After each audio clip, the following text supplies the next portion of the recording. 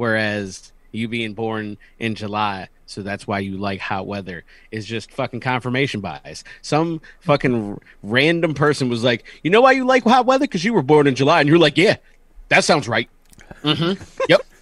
Like, that's why I like cold weather, because I was born on Christmas. Like, no, fuck no. That's not how it works. You know who doesn't like cold weather anymore? Me, because I'm about to be 35 and I'm old. My blood circulation is shitty. Cold weather sucks now. I like the hot.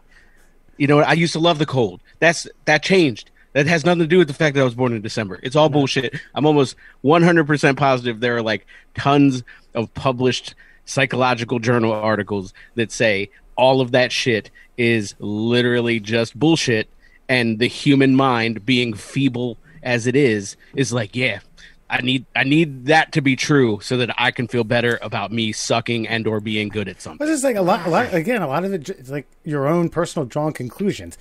Yeah. It says, it looks like you're a romantic. Hell yeah, I'm a romantic. Good sense of humor. You bet my friends laugh at my jokes. All my friends laugh at my jokes. I just read mine, and it was like, you're thinking about your finances. And I was like, yeah, I always think about my finances because I'm not a fucking millionaire. So thanks. Right. Thanks, Horoscope. Nailed it. Lucky numbers coming up. Like, if you want to see that in all of these things, you will see it. And you will be like, yeah, that's definitely me. Yep, I'm the hot weather guy because July. I'm so glad I used that as my example. Come up with a better fucking example, bro.